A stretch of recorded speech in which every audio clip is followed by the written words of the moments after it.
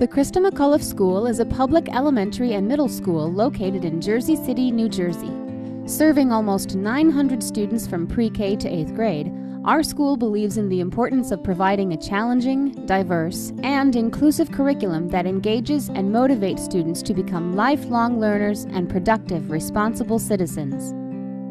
One of the outstanding aspects of our school is our science program. The commitment demonstrated by the science staff has contributed to extraordinary achievement on the New Jersey Ask Science test. What is it about our science program that makes it such a success? Jennifer Milewski is a former science teacher at the Christa McAuliffe School who was selected as the school's Teacher of the Year in 2005. She currently acts as the inclusion specialist for the special education program. Our NJS scores are very strong. In the 4th grade, over 85% of the kids are proficient, and that includes our special ed kids. In our 8th grade, approximately 76% are proficient, and 91% of our general ed kids are proficient in the 8th grade. Our kids are performing. Why do I think that is? We start very young. We put our kindergarten kids in a hands-on science program, and we have them experimenting at 5 years old. And we just build on that year after year until they get to 8th grade. The Christa McAuliffe School's philosophy of taking a hands-on approach to science is shared throughout the school. But how does this philosophy work in practice? Roberto Mello is the hands-on science teacher for the Christa McAuliffe School who works with students in the primary grades. His goal?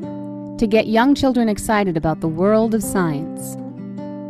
The importance of starting at an early age with, experimentation, scientific method, science-based inquiry, is that you give the kids a reason to want to do it, especially if it's hands-on. Talking about electricity is something that children take for granted. They turn on a light, they turn on a DVD player. How it actually works, how that actually happens is beyond them, especially on the 1st grade level. So to see what static electricity is all about and the effects it has on the environment around them. In my experience, you're more likely to remember things that you actually do than things that you read about. I like doing the electricity with a balloon. I put it on top of someone's head and their hair went up with the balloon. They just don't want to be passive about their learning. Taking a more interactive approach, the hands-on approach, might lead those kids to want to,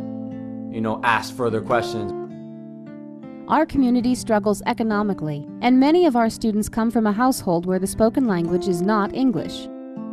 It's an added challenge for our teachers here. A few years back, our school actually won the Michael Jordan Fundamentals Grant to upgrade our greenhouse. And a part of that application, I think we phrased it best. We wrote, we needed to provide the plants for our students because they don't have a garden. We have to not only teach them the scientific concepts, but basically some of the life concepts.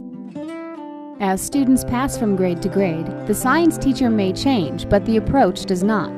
Joel Nadis teaches 5th grade science with his inclusion class and finds the hands-on approach to be very successful. Our NJS scores are probably pretty good because in the science section, because we do a lot of hands-on type activities. This year I signed up for a joint activities program, and we actually do quite a bit of field-based learning.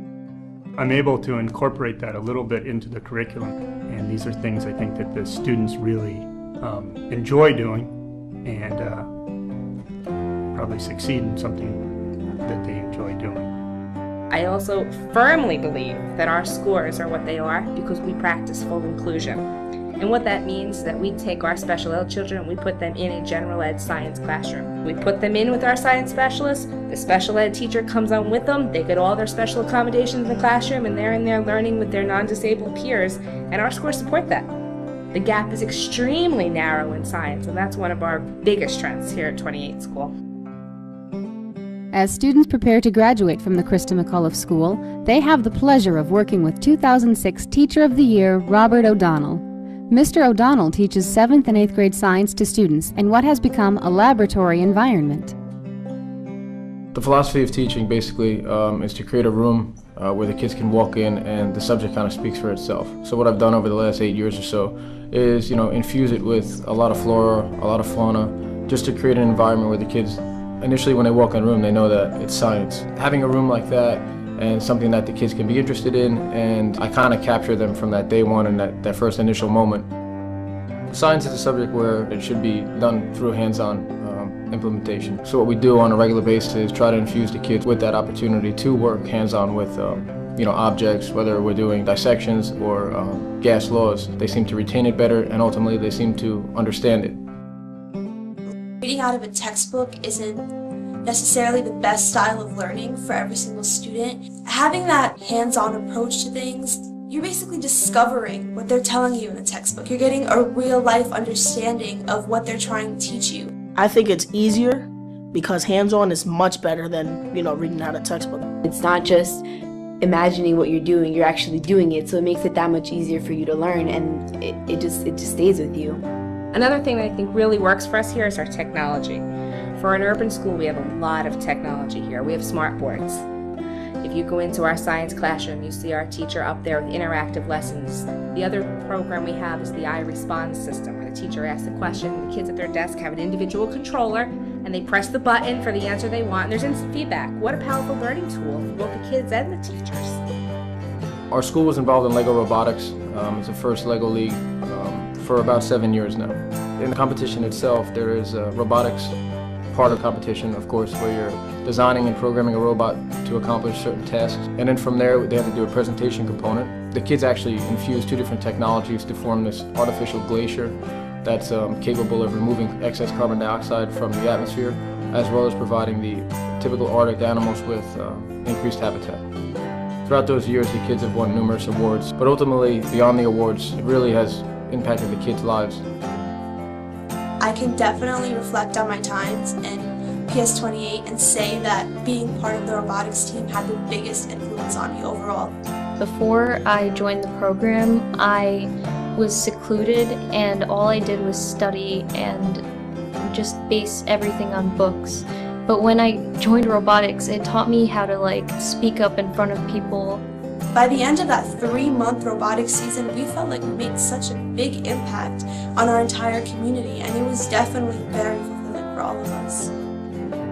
The success of the Christa McAuliffe School's science program extends beyond our school's walls. Nadya Saleh is a sophomore at Rutgers University. She has taken her experience in the Christa McAuliffe School's science program with her as she pursues a college degree. So now I'm at Rutgers, New Brunswick, studying English and neuroscience, doing a double major, and that really takes me back to my experience as a grammar school and middle school student here at Christa McAuliffe School. And my first experience with science was actually with Mr. O'Donnell. He actually took me under his wing for a robotics team. I never thought that I could actually pursue science until Mr. O'Donnell came onto the scene. I hope to apply this foundation of science to what I'm doing now, and that's actually neuroscience, cell bio neuroscience. I hope to work in a lab when I graduate.